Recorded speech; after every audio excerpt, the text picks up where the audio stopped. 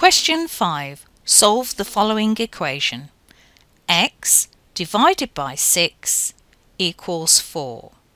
The first thing we're going to do is to write it down. So x divided by 6 equals 4.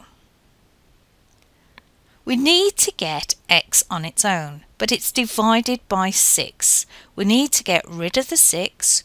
We need to undo the division by multiplying by 6.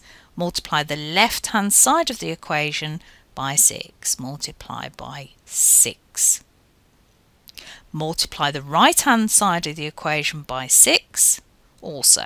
Cancelling down, 6 into 6 goes once, 6 into 6 goes once. We are left with 1x. Write down the x. X equals 4 times 6.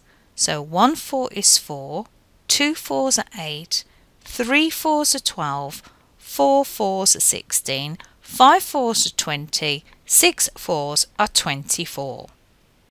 Write the answer down, 24. Now highlight the answer and let's check. 24 divided by 6 equals 4. We've solved the equation.